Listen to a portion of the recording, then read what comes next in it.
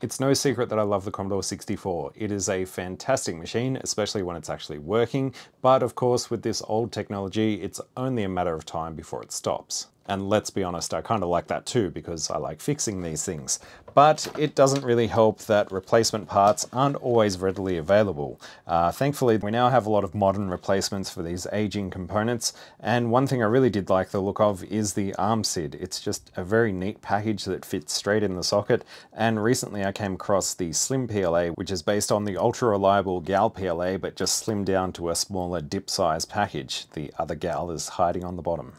So that got me thinking about other things in this machine that fail and need replacing, and one of those is the ROMs. As you can see in this machine, I've had to use a 28-pin EEPROM to replace the 24-pin kernel ROM because it died. Unfortunately, while these things are super handy, they're not the prettiest thing in the world to look at. You need a little interposer board to go from the 24-pin socket to the 28-pin EEPROM.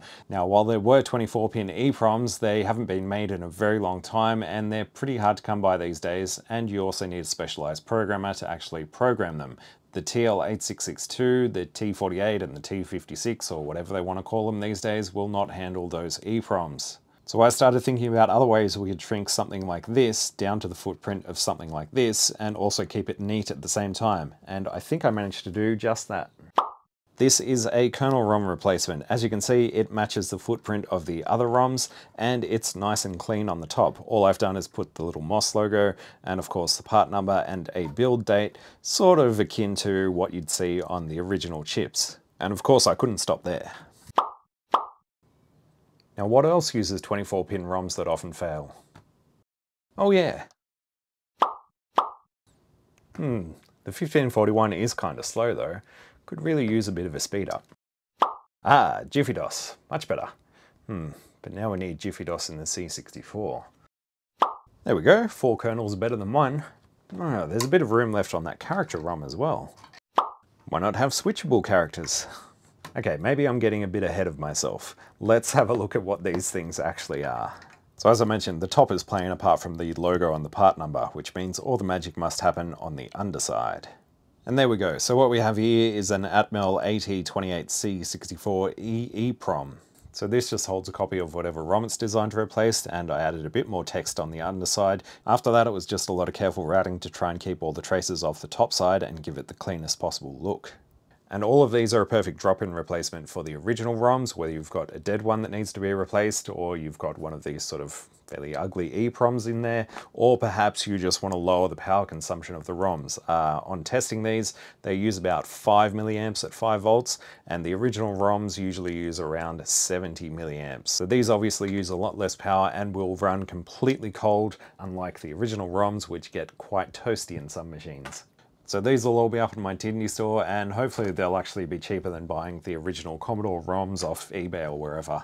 I'll also try and have some kits available just in case you want to replace all 3 ROMs in the 64 or both ROMs in the 1541 or the whole lot. Now of course I didn't stop there, because looking at the character ROM, it only takes up 4 kilobytes and the EEPROM has 8 kilobytes available. So I thought, well, maybe we could have a switchable character ROM. So that's what I did. This one has the same 28C64 EEPROM on the bottom, but with some slightly different routing and the inclusion of a little switch. You can switch on the fly between the original Commodore 64 font and the PET style font. Now the reason I went for a little switch on the underside is of course to keep everything as neat as possible on the top side, and I don't think people are going to be switching this thing that often, so I don't think it's really worth it to route it to an external switch on your Commodore 64 case, and of course you'd probably have to make a hole in the case to route that switch to, so I thought, well, let's just keep it simple and put the switch on the ROM itself, and from the top you can hardly notice it.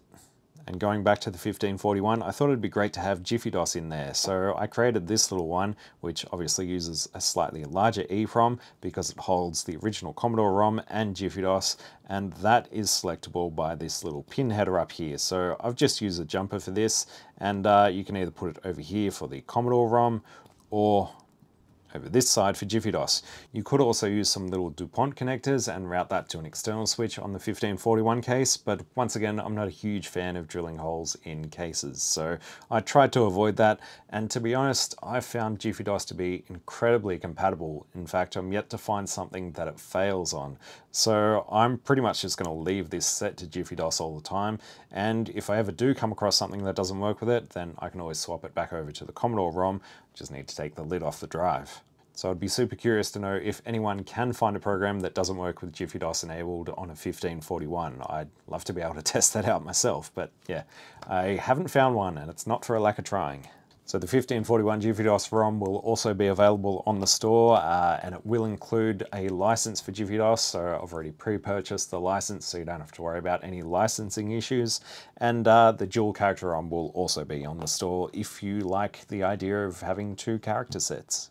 And the last thing is the 4-kernel switcher, which isn't quite ready yet. I still need to do a bunch of documentation and get that up on GitHub because it is based on code from other developers. Obviously, they've shared the code, but I need to write that up and attribute it back to them. So we're not going to go into the 4-kernel switcher today. I really should be using something else other than my fingers to try and pull that out. Make sure I don't bend the pins. But yes, we will go into the 4-kernel switcher in a future video and also take a look at differences in kernel ROMs and what they can be used for and what some of the downsides are to using a replacement kernel ROM. So that was it for this one, just a really short video on these ROM replacements. So a massive thanks to the people that support the channel on Patreon. Thank you all for watching, liking, subscribing, all that stuff. And yeah, links to all this stuff will be in the video description. But I really feel like we need to do a repair of something in the next video. It's been too long, so look out for that. But until then, thank you for watching. Bye. EEPROM? EEPROM. EEPROM. EVA.